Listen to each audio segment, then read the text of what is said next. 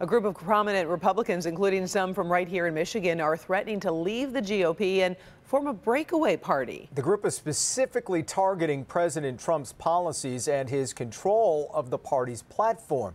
Let's get to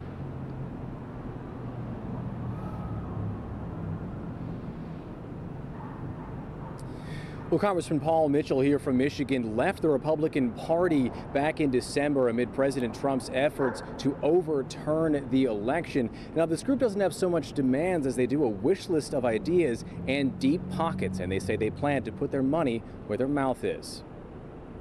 Enough already. Look what we've done to our country in 10 years. Former Congressman Paul Mitchell speaking from his farm about the launch of a new group he helped found called A Call for American Renewal. The former Republican and 149 other current and former party members all signing on to a list of principles like truth, ethical government, and the rule of law. The idea started just days after Mitchell left the Republican Party. We need a healthy two-party system, maybe three parties, but we clearly need a healthy two parties.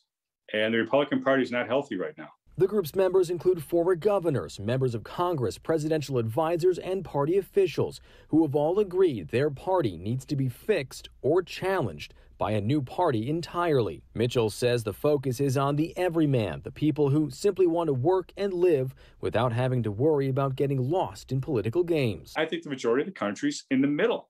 They don't agree on everything, but you know what? They don't necessarily think that there's one solution, but I hate to put this way, damn it, they want something done. And he says they plan to be involved. We're going to support candidates, Republicans, Independents, Democrats, that commit to doing that. We will engage in elections. We will engage in identifying candidates and helping fund candidates and structure their campaigns even. Now, this announcement of this group came just one day after House Republicans ousted Congresswoman Liz Cheney from her leadership position. I was only able to talk to two of Michigan's Republicans in Congress, Fred Upton, whose office says he supported Cheney, and Lisa McClain, who was the successor to Paul Mitchell. She voted to remove Cheney. Jason? All right, Grant, thanks.